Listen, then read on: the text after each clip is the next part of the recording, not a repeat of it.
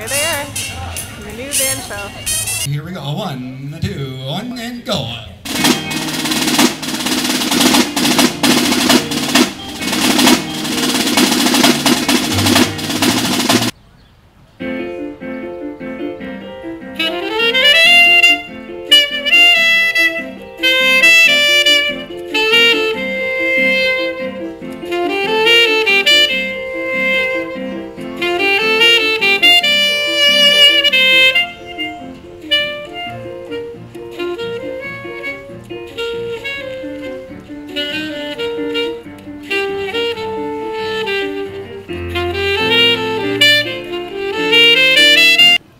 To give up our band shell.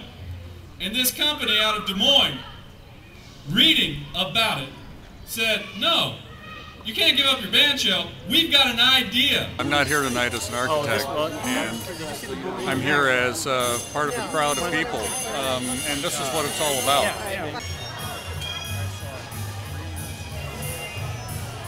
So I grew up in a town about a little larger than this, but it also had a bandstand and it meant the same thing, and I guess I sort of had that in my DNA when the fateful Sunday Register showed up with the picture on in the family section or the Iowa section, and the announcement this was all going to go away.